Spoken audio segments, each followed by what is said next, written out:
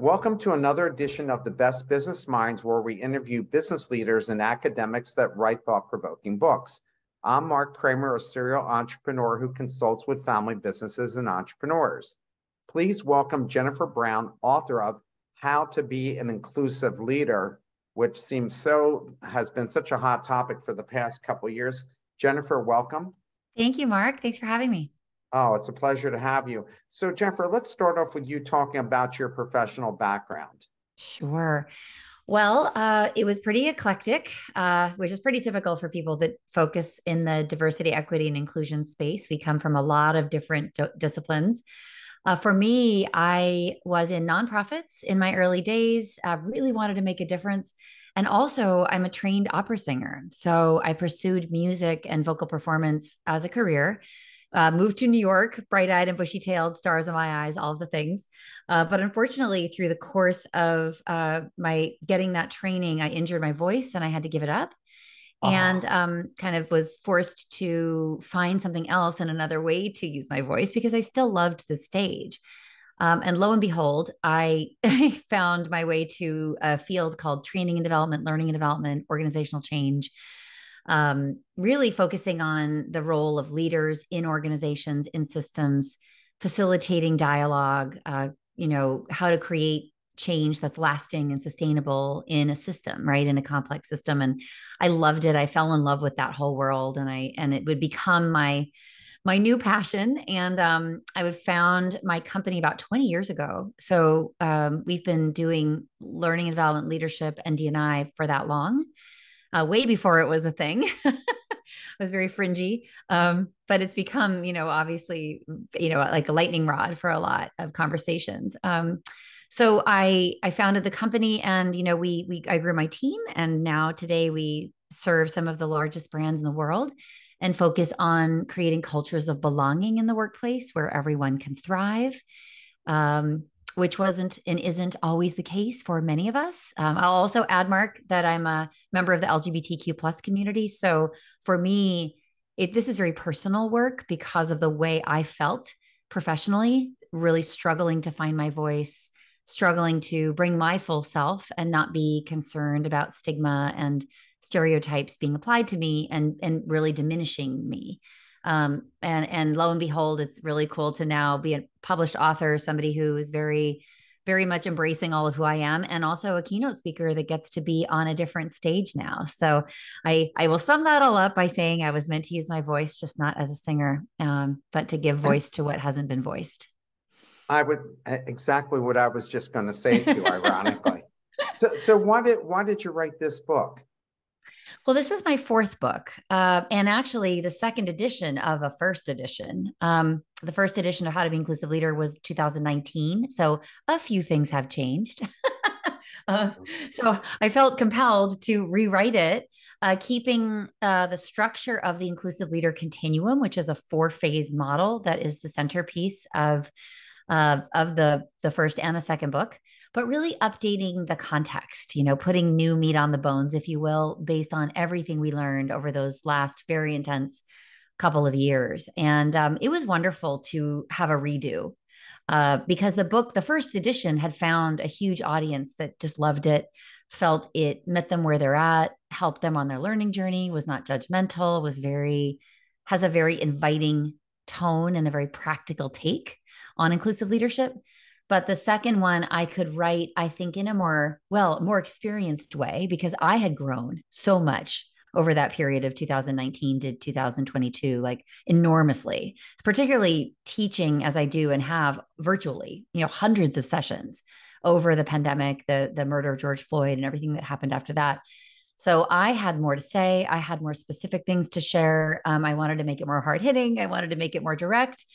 And I wanted to, say some things that perhaps I pulled punches around, in 2019. I just think we're in a place where we can have a much more honest conversation about what's going on, and but still kind of keep the essence of the book. So that was really a wonderful experience. I highly recommend it for business, writers, because the world is changing so fast. And I'm sure we all look back at our old books, if we have one, and we say, oh, I wish I could write that differently or give that different context or whatever. Because we're growing, we're always growing as teachers and learners ourselves.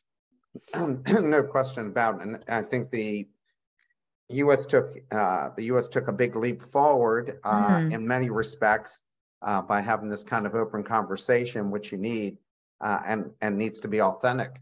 How do you define inclusion? Well, Well, it's a word that I think is on the rise in terms of how it's understood and it's used.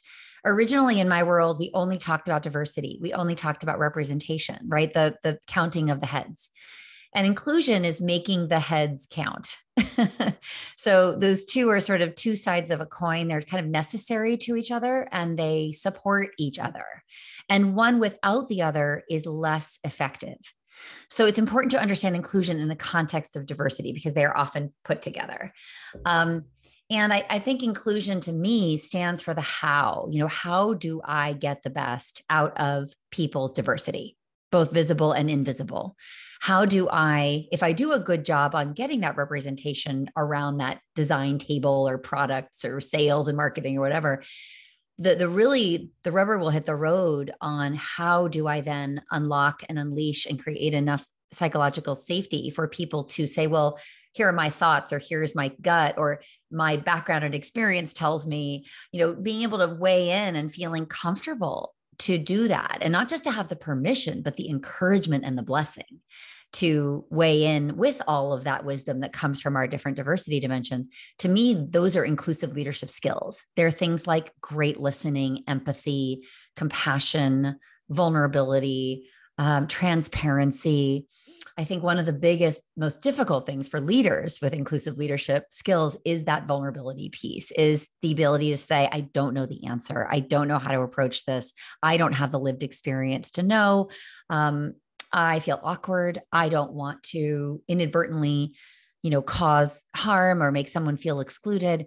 So the difficulty is, what do I say? How do I approach this? And who am I to be an inclusive leader? I think too, we have a bit of imposter syndrome in terms of our identities. I know for me, I'm a white, blonde, cisgender woman. I happen to be in the LGBTQ community, which is an invisible aspect of my diversity dimension. But in many ways, I am very welcomed in rooms because of the other dimensions that I carry. I have a lot of permission. I have a lot of automatic trust, perhaps unearned trust.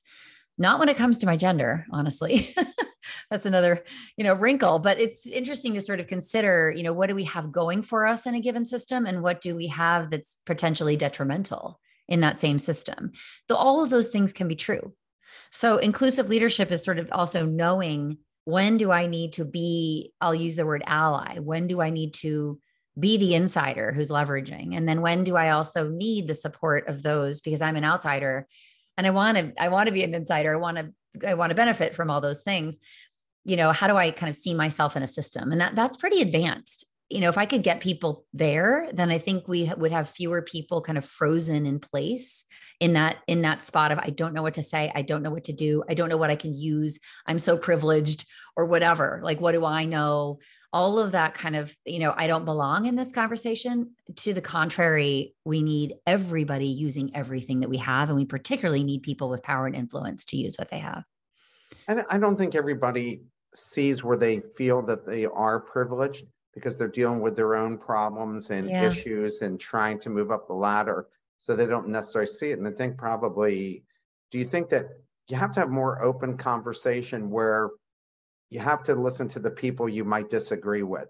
Like you'll bring that conversation up and people feel like it's a one-way conversation, that if they disagree with your stance on this, they can't say anything anyway. But I think don't you think it's better that even if they disagree with you, they're able to say it, because now you hear the other side of how they view things, even if you don't agree with it.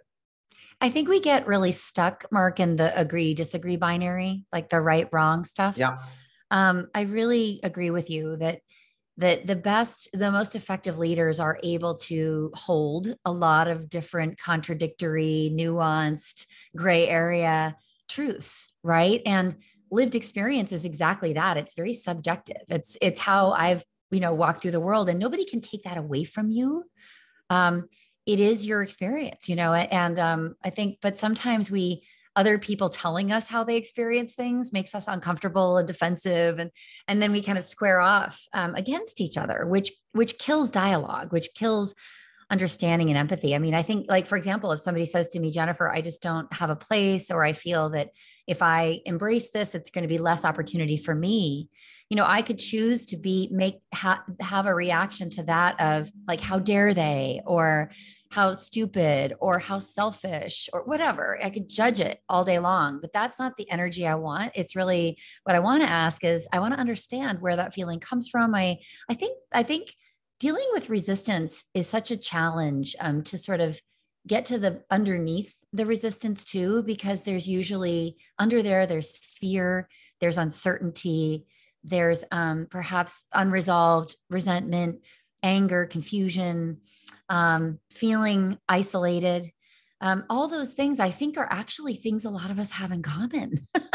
So if we can kind of get underneath the resistance and understand, like, well, what's really going on? What's feeding this? And maybe there we can give something or offer something that may address the resistance so that it vaporizes or it lessens, and we can kind of move on together. But to feel heard, honestly, is half the battle. And to enable others to feel heard, once that happens, I think some psychological safety is created, and then we can begin to move forward together. But if it's not heard, if I'm not heard as a human, then we're always going to be battling. We're always going to be stuck at this place of, I'm not listening and neither are you. And that's not a productive place. Without question. How has leadership changed over the 10 years, and what impact has COVID had? Because I've read so many thought leaders in leadership saying COVID's really made a huge change in how people manage people and so forth. So what's your take on that? I mean, I think that the vulnerability we all felt in our worlds, and for some of us, it was around new dimensions, right? Or realizing the privileges that we had in the way that we rode through the pandemic. Some of us, didn't get sick. We didn't have comorbidities. We didn't have first line responders in our family. We didn't suffer the loss of family members because of illness and sickness. We weren't homeschooling our children and caregiving for people and working. It's really interesting to think about privilege through the lens of even that, right? But it did change us. I think honestly, in some ways, working remotely and going through this together led to a kind of openness and trust of each other that I think was unprecedented in some ways. We saw into each other's worlds, in some cases for the first time. And for some of us, that was really scary because we carry marginalized identities that we don't want people to know. We if I'm, in the LGBT community and my same-sex partner was walking around behind me, right, in those early days, right, we didn't have the backgrounds that we have today. And I had to come out, or I had to show up, with my own mental health challenges, for example, which also spiked during that time. So the honesty was new, I think, and unprecedented. So I was really grateful for that. I think that made a quantum leap in terms of what we're okay with asking about and checking in and all of that. But I do fear, that we are going back to sleep in some ways and getting back to business, and this whole hybrid work thing is tricky, not really working well for anybody, honestly. And inclusive leadership is hard to do well in a hybrid or a virtual place because you don't have any of the cues about someone. You don't have the casual conversations. We meet and we get off the phone, and we meet and we get off, and it's sort of, there's none of this like fluid time to our interactions where I might take you aside and say, hey, by the way, I just wanted to share, I'm really struggling. I need some extra support, or I need a flex work arrangement, or, whatever. I need to seek some help. There's less opportunity for that, I think, working in this way. So I think what this means is we have to become even more diligent and even more kind of committed to that curiosity and opening that door so that people will tell us what's going on with them. They will seek support. And we as leaders have to really calibrate and say, is what I'm doing, how I'm holding meetings, how I'm checking in with people, am I being inclusive of all the different learning styles in my team, and my colleagues, all the different cultural celebrations that people are important to people. Are we doing this well? And this leads us to, I think, need to seek feedback more often in more formats, so that we know, because we're flying a little bit, blind, if you will, we are not able to pick up on everything that we need to know. And then we could lose a lot of people. We really could have major retention problems and be kind of blindsided by that. And we shouldn't be. We should know where everybody stands. We should know how they're feeling. We should know how engaged they are. But we are in a sort of information vacuum, I think, working in this way. So it means we've got to up our game. And I hate to say that, because I'm not sure we were all great at this before the pandemic. So, but leadership is relentless. If you're not uncomfortable, you're not leading, I like to say. So, you know what, like, push yourself, really challenge yourself to check in and be that new kind of leader, because what got you here, to quote Marshall Goldsmith, what got you here will not get you there. And we're in very, very different times, and we're never going back. No question about that. You write there are 4 stages of the continuum: unaware, aware, active, advocate, to be an inclusive leader. Please explain how this works, and how long does it take to master each stage? Well, you're not going to like my answer. There is no such thing as mastery. But I love that question, because I think that we think about everything in that way, right? In business, we think about this destination, and we think about getting the gold star, and we think about completing it, and our metrics and KPIs and whatever.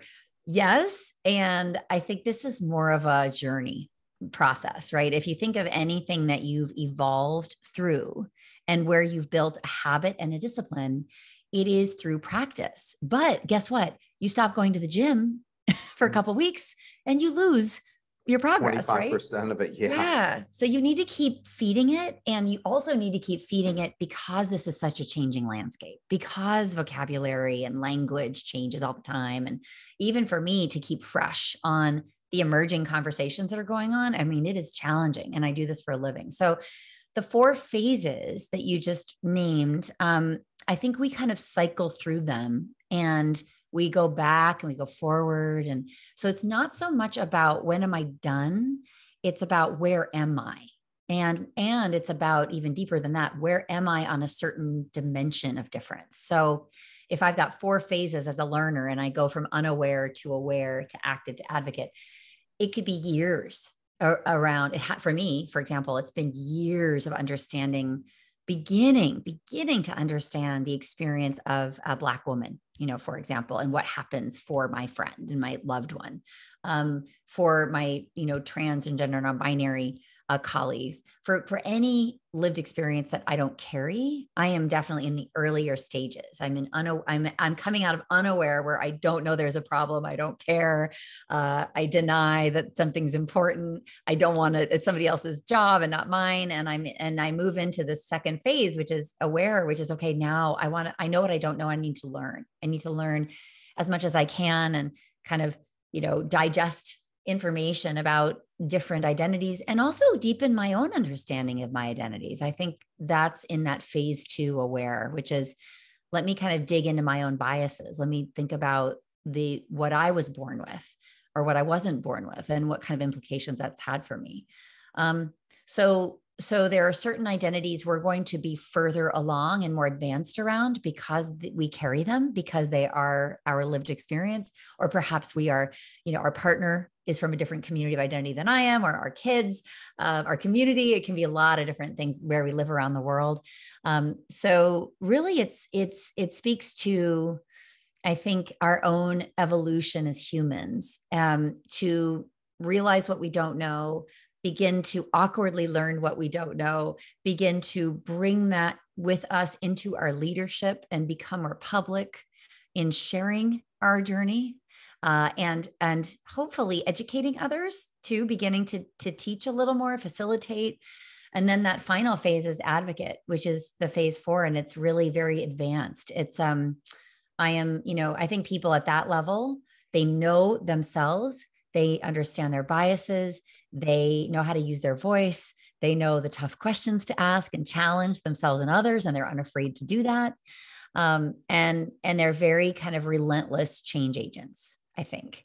And that's something that, again, I'm not at phase 4 about every identity. I'm probably there on a couple that I'm like deeply familiar with. But even those, like I say, are changing constantly. Even the communities I'm in from an identity perspective, there's a constant evolution there too. So anyway, I think we have to look at ourselves. We are learners. We're always learners. We are, if we're uncomfortable, it probably means we're growing. And if we're not uncomfortable, we're not leading. So the challenge is to push towards that learning edge, to say, what do I not yet know? What do I not yet understand? Am I doing enough? Is there more I could be doing? How did I do? Did I have an impact that I wanted? I think too, throughout this whole process of learning, we are only allies when someone calls us an ally, when somebody considers us an ally. So the work too is, it can be a little mysterious because we can ask our question of, am I making a difference? Am I growing? Am I having an impact? That's the exact right question to ask, because we can't actually know our efficacy unless we really understand how it is being received by others. And then we go back, we calibrate. I'll recommend again, Carol Dweck's work, Growth Mindset, is so brilliant. It speaks exactly to this. I mean, I always think it's applied to innovation in terms of, like, let's try, fail, try again, incrementally improve. But we are the innovation. We humans are growing and changing and retrenching. And I only ask everybody to think about, how can you be humble to your own growth? Because the ego will be challenged. Our want to have all the answers will be challenged. Our want to complete things, and our want to give ourselves like the gold star. I mean, all of that is very human as well. But I think the humility is what we've really got to hold on to: the agility, flexibility, humility, resilience, the listening, and the sort of willingness to evolve. That's what we need to see leaders doing. And we need to hear about it. We want to hear about leaders' evolution. I think to follow a leader and to have them be really real and relatable, it's not to show up perfectly, because that's impossible. It's not to show up with all the answers. It's to be humane. It's to be empathetic. It's to ask the right questions. It's to hold the space. It's to deeply reflect on your place in change. If we had leaders that were more skilled at, I think, and willing to share that vulnerably, I think we'd be making progress. The focus on diversity and inclusion should be a positive for society, really should be. But it seems to be polarized and is ripping the country and parts of the world apart. Why is that, and how do we fix it? I mean, I know we can say people are afraid of change and so forth, but as we're seeing right now, especially in this country, in some cases, we're taking steps backwards instead of forwards. So what's your take on that, and how can it be fixed? Oh God, nice, easy question. Yeah, No, it's fair. I love kicking it around. It's hard to, I think we're in a backlash, which is also part of kind of human evolution. Speaking of, there's we get out ahead of our skis, perhaps. And sort of, there are, whether whoever we have for president, for example, where we had Barack Obama for a while, and people are like, oh, we're done with racism because we have a Black president. And then clearly not. And we also have had a very progressive conversation about gender identity and things like that. And certainly there's the backlash to that, and other sort of rights and things that have been codified into law. And then companies are really interesting, like stuck in the middle, really battling. Disney's really with the governor of Florida. And I think for some people, I think the people who don't necessarily agree with Disney don't feel that they're being heard at the same time. And so you're not able to come to common ground with that. So how do you get the people to common ground? Because they don't have to agree. I'm Jewish, and there are lots of people who are anti-Semitic, and that's never going to change. And there's always going to be people who are racist, and that's never going to change. But I'd rather hear them tell me and have that discussion than shut them down. Boy, that's true. And in a way, you could view this moment as necessary, as really, really painful as it is. Would you rather know? Like, would we rather know? Because I don't think we knew before perhaps like 2016. I'd say like a lot has been revealed about who we are as a country, about where resistance is, about how I think we need to perhaps, message things in a certain way as well. I think there's been an inadvertent pushing away and a denial of certain truths, like we were talking about earlier. And I think, this is we're a bit of a sick patient in the US right now. And maybe we've been denying the symptoms, right? We've been denying the disease of, polarizing from each other, the disease of, feeling so kind of like we don't have shared interests. And employers are in an interesting spot because they know that they are diversifying quickly their talent, who they're hiring, their audiences. Think about who comes to Disney, right? There, all of that is changing so fast. And as a brand, they need to stay ahead of that and be very, very sort of proactively welcoming. So it's a business decision. And I think they view it like that. And they've actually been a stalwart company for many, many decades. I mean, I've worked with Disney for almost 20 years, been sort of privy to a lot of their strategies. And so I've understood the stance that they've taken and why they did it. And it's very objective. It's very like logical to me. It's sort of shifting with your markets, right? And making sure that you're innovating for those markets, right? But I don't think it's necessary. Like, I don't think they should have to do it for shifting with the markets. I think it's just how you should treat people. Well, yes. Yeah. I mean, Yes. I'm just a logic driven guy. That is logical too. That is logical too. And it just makes sense to me. And I don't want leaders to do it just because it's supposed to be the right thing to do. I want them to embrace it because it just makes sense to go and do it. Wouldn't that be, I mean, Mark, what you're talking about is the moral case. And then we, in my world, but we always feel like the moral case has not been enough to convince the leadership, the business world. But honestly, the business case, which is the moral case, I agree with you. But the business case, sometimes you have to argue it because it is the only language that might be understood, right? It's sort of that bottom, whatever. But I totally agree with you that it literally, if I say to you, I don't feel welcome at your theme parks, like, or my family, I don't feel comfortable bringing my family to go, right? For whatever reason, I don't see myself reflected in the advertising, or I feel like, that it's whatever, characters don't reflect me and my family. That's a problem. But I want to be there. I mean, the happiest place on earth. You could ask a question like, well, happy for whom? Right. And they've got to cast the widest net possible. But what's so it is really interesting about it, because that makes them a target, I guess. And this is the world we're in now. And it's just going to be interesting to see, because companies are the most respected entities from a trust perspective. So the Edelman Trust Index is a very well regarded index that's done regularly, and it's not government, it's private employers that are trusted brands, companies. So there's so much responsibility for leaders to say, wow, like, what does that mean? We're trusted. How do we live up to that trust? How do we live up to that expectation? How do we create a safe space for all to buy from us, to work here, to feel aligned? All of that has to be taken into account. But I think companies have a ton of power, a ton, and you'll see them. I predict they're going to be called on the carpet to make some hard decisions. I don't see the governor of Florida winning this battle, as Disney will fight it all the way to the Supreme Court. Oh, yes, they will. And I don't care how the court themselves is so conservative. You can't deny that this is just logical, moral, right thing to do. Right. And I don't think they shouldn't, when you say that people don't see themselves in some of these Disney characters and so forth, I don't think we want to say to Disney, you've got to make this change. What we're saying is that you have these guests here, and it would be kind of nice if they saw themselves in this, or that they're kids, just like all those years you had the blonde Barbie dolls.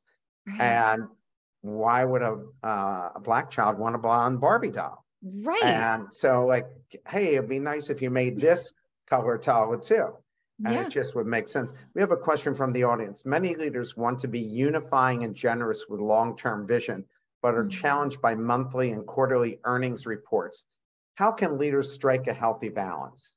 Oh, it's so tough. I know. I feel this question asker. You know, the sort of relentless pace of objectives and the sort of monthly numbers on the board, so to speak. I would argue, though, that to get to those results, folks need to feel, and more, especially with younger talent, you've probably noticed this, that expectation that I feel a sense of belonging and comfort here, which means I can do my best work, which means that I can be the most innovative, and which means I can develop the most trusted relationships with my colleagues. I actually think that our numbers will be improved through a greater investment in belonging. So to me, these are linked. Like, I'll give you an example. When I was closeted in the workplace and I was trying to be productive, but I was managing and doing kind of double work. And the other side of the work I was doing was, am I safe? Do I have to make up stories about who I am? Can I bring my full self? Can I trust colleagues with who I am? All of that is incredibly distracting and actually diminishing.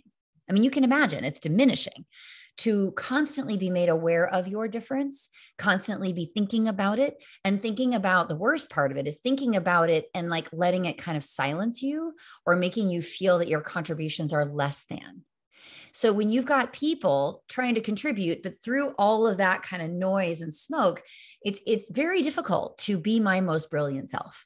So I would say the question is not sort of, oh, I'll get to DEI when I can. It's, how do I create the best circumstances around me through inclusive leadership where I will get the best and the most out of people? Well, I think of it like the discretionary effort, right? We all want as leaders to get that extra. And I don't think we give that extra unless we feel a sense of connection and belonging. And in order to feel that, we have to be, I think, more fully seen and heard. So instead of saying, I don't see color, which our generation, I don't know about you, Mark, we were told that was what you should say, believe, think, whatever. Just as one example, these days, difference, I think, is celebrated, seen, acknowledged, understood for the barriers that it brings. And the best leaders in the world will acknowledge some of those barriers, and I'll trust somebody enough to say, actually, yeah, I do feel spoken over. Yeah, actually, I don't see anyone that looks like me in leadership that shares my identity. And I translate that to mean that I can't be it. You know, if somebody approached me in the right way, I would absolutely share, how it kind of feels to be the only, right? So, or, all those things. And that makes that leader better to be able to have that conversation with me, but it makes me better too, because now I can I can breathe a bit. I mean, I've literally trusted my leader and my colleagues with more of who I am. And it kind of like lets the air out of the balloon. It just depressurizes the whole thing. And trust me, people are carrying around a lot. It's not just race, ethnicity, gender, it's mental health, it's disabilities, invisible disabilities. It's all kinds of stuff, caregiving pressures, grief, loss, neurodiversity. So when I poll my audiences, there's just so much going on for people that they're holding and they're burying, and nobody performs at their best when that is what's going on. So I think if we can come from that place and link that to results, I think we'll be on our way. I think the leaders got to pull people's comments from all sides, so people don't feel like that they have to bury what they really think. Yeah. Again, I'm always more interested in hearing what people think as opposed to being politically correct, because over time they'll see things differently if you let them voice their opinion. If you keep shutting them down, and they can't say, well, I feel I'm the one being overlooked now, that Black people are getting all the right jobs, or gay people, or whoever it is. I think they have to be able to voice that and then understand, so they can get it out of their system and then start listening to how the other side feels. And nobody can walk in your shoes and really truly understand. Is your partner a woman of color? Yeah, actually. Yeah, and Yeah. there's no way that any of us can possibly understand what she is Yeah. dealing with. I Yeah. mean, we can try to empathize, right? And we should try to empathize, but it's incredibly hard. You had something you mentioned, according to Lily Zhang, author of DEI, Diversity, Equity, and Inclusion, said leaders often underestimate the time, money, and effort needed to improve DEI. I firmly believe that. Mhm. What kind of investment is required, and how should success be measured? Oh, good question. Yeah, Lily Zhang is excellent. Good friend. So we need to measure ourselves first. I'll start with our own development and evolution on the continuum in my second book. So please pick that up. Where am I? What next steps do I need to take? And just literally developing that discipline, the habit, the repeatability, right, that leads to strengthening that muscle. So holding myself accountable might simply be setting some goals for my own learning, whether I'm reading different books, listening different podcasts, absorbing things created not by and for people that look like me, but others. Using my voice, examining my biases, stepping forward and being more public about my journey and what I'm learning. Leaders are watched by a lot of people. So I think as you evolve, you have a real opportunity to inspire people to shine a light on something that has been in the shadows, to also practice vulnerability and share perhaps what's under your waterline, like what's invisible about you. There's a lot of opportunity for leadership storytelling there that I think is very powerful.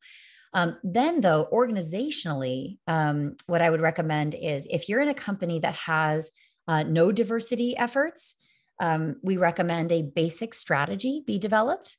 We recommend a DEI committee is created, which is usually put together with passionate senior leaders from across the business so that you have functional diversity.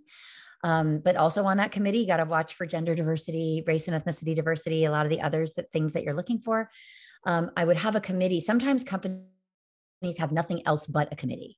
And from there, that committee leads the strategy development and also beginning training with inclusive leadership training. I would roll out, particularly for people leaders at the very, very baseline. And we offer that at my company, by the way, if I can put a plug in. But that should be a lot of what I've talked about today, very hard hitting, very related to the bottom line, very related to leadership skills. And then if there are affinity groups possible, and this might be for the larger companies, I would begin affinity groups by identity. So I know this sounds a little counterintuitive for some of you that may not be familiar with the concept, but it's sort of excluding to include. The exclusion, in this case, it's a good kind of sort of naming a group that a community that can come together and find some good community psychological safety support with each other, have a conversation about, for example, the LGBTQ group, the Black Employee Network. I mean, I work with a lot of large companies, and companies like Dell and Cisco and Disney have like tens of thousands of employees in these groups. So the scale of that is they're like organizations unto themselves. They have entire leadership hierarchies and chapters and strategic plans, and and some of them are even paid. Some of the leaders of these groups are even paid. For example, in Bristol Myers Squibb, I know pays their leaders because it is a job. It is literally like a whole world and responsibility to say what is the voice of, for example, our Black employees at Bristol Myers for Black patients, for developing medicine for that community? What are we missing in our clinical trials? How are we attracting the talent that then can help us spot where we're not anticipating those needs? Those are some of the wonderful things that affinity groups can do in some of the larger companies. But if you're just starting out, I would say like pull something together. If worst case worst, have a multicultural coalition where we, lots of differences could come together and begin to have that conversation about lifting the company up and moving it along. So this leads to my next question. According to an article in Forbes in February, employees feel exhausted, burned out, and discouraged due to a lack of organizational support and investment. Doesn't that DEI failure hurt a company's chances of attracting top talent and they lose their edge? And how can employees get real buy-in from their employers? Oh, it's such a struggle. Because so the employee, what happened is, I think 2020 was this huge truth telling moment, right? And people were asked, there were focus groups everywhere. We led so many listening sessions, only to sort of feel that all these promises were made, all these commitments to do better were made. And then there's sort of right now in 2023, a fatigue on all sides. I honestly think there's a fatigue on the employee side. There's a fatigue on the organizational leader side to say, we really deep dived into this, and then, we're sort of enduring all these other sort of headwinds in the business world, right? Whether it's the economy, it's, the continuing pandemic. So I think the fatigue and the frustration, I guess, is shared. And I don't know if it's the failure of DEI. That sounds a little extreme. I mean, that's what Forbes says. I mean, Yeah, we yeah, might not agree with it. Uh, yeah. Is it a uh, failure of is it a failure of organizations to change as quickly as they could have? And that takes a lot of commitment, firepower, support from the top, vision at the top, because only so much employees can do to change a system. I mean, usually there's more and more kinds of diversity lower in the organizational hierarchy, and less power. So all of that feedback was given, but it has to be met with senior leadership support, buy-in, vision, commitment, accountability, right? And so that's how these massive ocean liners that are organizations change, right? They change direction slowly. And they do this because there is a cooperation top to bottom, and there's deep listening and feedback going on. And then there needs to be that kind of visionary leadership to say, okay, here's where a year from now, here's what success is going to look like. I think a lot of companies made some promises they couldn't keep in 2020. I was just talking to somebody who entered in a D&I role, and he said, yeah, when I started, I realized the company had committed to complete gender parity by 2025. And he well, said, because no, they're used to setting goals. I mean, like they're back just, up, like we can't get there because we're here, and yeah. even if we get there, we're going to be doing things like artificially to kind of check the box, but it's not going to be real change like in the tissue of the organization. It's just going to be sort of for the metrics. You got to be careful, like what gets measured gets done. I love that, but I also really want to caution folks, like the checklist and the sort of sexy metrics, like, and the bragging rights of all that. You're in danger of solving something superficially versus sort of going the distance. And the distance is what I'd like to see, which is, okay, like, let's get deep into, well, why don't we have more gender parity in senior roles? Like, that's the question most companies should be asking themselves. Where do we lose people in the pipeline? Why? Is it because of the culture? Is it because of the lack of opportunity or lack of role modeling or mentoring and sponsoring? Like, those are really meaty questions. Those are the right questions. And then, yes, we need to measure ourselves for sure. But, know that we can't just achieve things superficially because we promised. and many companies aren't even achieving things, actually. I think a lot have gone back on their promises and their goals because they realized it was this very kind of unique and unusual time. So I'm grateful for what happened over the last couple of years, but I think that realism is like, ooh, our problems go deeper than we thought they did, and this solve is going to take a while. So here's another question related to what you write in the book. You write about a concept called allyship, and you Yep. rate this, many well-intentioned white people that want to help Black and Brown communities succeed, but those same people can fall into the white savior complex, which you mention in the book. How can people contribute to underrepresented groups without getting the label and make a difference? I mean, I think that's very frustrating for people who do want to help, and Yes. then have this label, and then it's like, oh shit, what's the point? Yeah, I didn't do it right.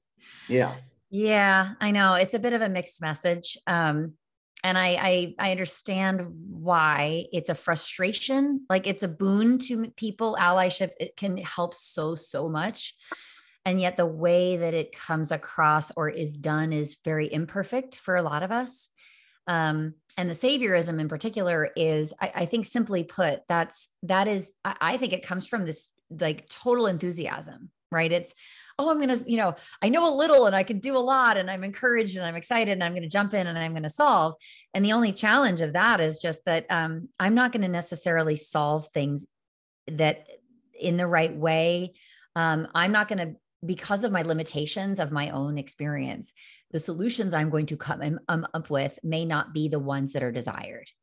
And so in my zeal, in my excitement, in my empowerment, honestly, and you're Mark, you're so right. People want to do more, but we're trapped a bit by the perfectionism that plagues us, which is I have to have the answers. I've got to do this right the first time. I've got to like get 100%, because that's a way we're measured in the rest of life.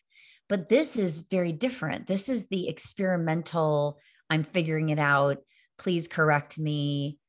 Here's what I know. Here's what I don't know. Language, which is a very like different way to show up as somebody who's trying to create change. And it really admits it's very transparent about, here's how I'm developing and here's where I might mess up. Here's where I'm awkward. Right. So like, if again, I think that allyship is only effective if it is received as helpful. And the saviorism can be, maybe I want the limelight. I mean, I've seen people call themselves allies and then literally like suck up all the oxygen in the room. Like they're literally the one that is talking. It's for and political reasons. Yeah. And I just saw that yesterday. Like there's this whole lesbian visibility panel, this is the week that we're in right now. And there were these incredible women on a panel, but there was also a male leader who kept sort of moderating the panel / inserting, self. So I think too, this concept of centering and decentering is something we need to think about in our efforts of where do I need to step back? Where do I need to say less? Where do I need to ensure people say more? Where can I move aside and make room for and put forward people with lived experience that isn't mine? Particularly if I'm in the dominant group or a majority group or a relatively more, I'd say, systematically privileged group. It is about making space for others and also giving platform. Like I know for me, I have a big platform. So when I invite people onto webinars or I ask guests to join me, for me, it's all about giving them voice. Like people have heard from me ad nauseum and people that identify as I do. I think how I can exhibit my allyship is being behind or being to the side and lifting up. And removing myself when it's, unless I'm really needed. And sometimes I'm really needed, by the way. And I center myself because I may be in a room, Mark, like with maybe all men, and I'm in that room and I'm really the only one that's asking questions about things, and I'm the only one that spots biases and things that are getting in the way of fairness and equity. That's a moment when I should center myself because I'm the only one that's going to speak if but what I wish is, Mark, if you were sitting next to me, I wouldn't even have to do that work because you would step in and you'd say, hold on, everybody, because the way you look is perceived differently than the way I look in a room. And you may have more credibility or different credibility than I would. So it's always this like interesting way of using your voice or giving voice to others or like removing yourself or putting yourself in the middle. And that can sound very confusing. I understand. It takes some practice to figure out what's needed from me at this moment. But just to watch out for the saviorism, the assumption that I'm going to know how to solve something and address it. Because I think what we have to do is ask the people affected, what is most helpful for you? There was one Asian American ERG leader, affinity group leader in a company that said, it was during the Stop Asian Hate, the sort of one of the peaks of that because it's still ongoing, but it was the conversation. And the company had made a donation and written a check to advocacy organizations. And she said, thank you. Great. But really, you should have asked us what would have made the most difference. And one of the things I guess they wanted to feel was they just wanted to feel that all of this stuff that was going on was not okay. They wanted to feel your outrage. They wanted to feel what this meant to you personally. And so it really struck me that we can define things so differently when we're coming from that ally place, thinking we've got the recipe, but we don't check in. We are not steered by those who are being impacted. And I think that is the definition of allyship. It's like, I am here when you need me, if you need me. I can be deployed. Think about what I have to deploy. Think about what I have access to, but to be steered, and that has to be a balance between that. And then when I'm the only one in the room, I'm going to steer. I'm going to jump in. I'm going to be the voice. I'm going to remind everybody. I'm going to point things out. I'm going to be that, phase 4 advocate in my model. I'm going to be the squeaky wheel, and I'm going to be insistent to say, hold on, time out. What we're doing right now is not a good practice. I think sometimes you have to celebrate the wins, like when Barack Obama won. It was a huge turning point for the country. And when you see the Secretary of State and so forth, and say, gosh, we're really on the right path here. Because when you just don't acknowledge those wins, then it frustrates the people who think, hey, I'm really making a difference. And you keep telling me I'm not making a difference here. Yeah. And I think it takes you backwards instead of forwards. Here's Mark, another thing. can I say, I just Yes. want to build on that. Recognizing allyship when you see it, when you receive it, is so important. Point it out to people. Like if you're listening to this, or if you're the ally, like ask for the feedback. Was that helpful? But I always try to say that what you just said, I never hear that out of somebody's mouth that looks like you. Thank you. Thank you. And it really made a difference. It's clear that you care. It's clear that you did your homework. It's clear that you're trying. And if it's not perfect, that might be an opportunity for me to take you aside and call you in, not call you out, call you in and say, we say this differently, or I might suggest a different wording, or I totally appreciate your effort. Here's what I might do differently next time. So, but call in these aspiring allies and give a lot of space and grace for learning. That is so important. We all want grace. I don't show up perfectly. I've been called in. I so appreciate the kindness that people have shown me to take a moment and teach me something that I can shift or modify. This is a change to this conversation we have, but in the book you mentioned Ed Stack, CEO of Dick's Sporting Goods, decision to stop selling assault rifles. And I thought it took tremendous political and economic courage for him to go and do this. I mean, you just don't find people to talk about it, but they really won't do it. What impact did that have over time on their reputation and their bottom line? Yeah, it's really fascinating to track back to, threatened boycotts, things like that.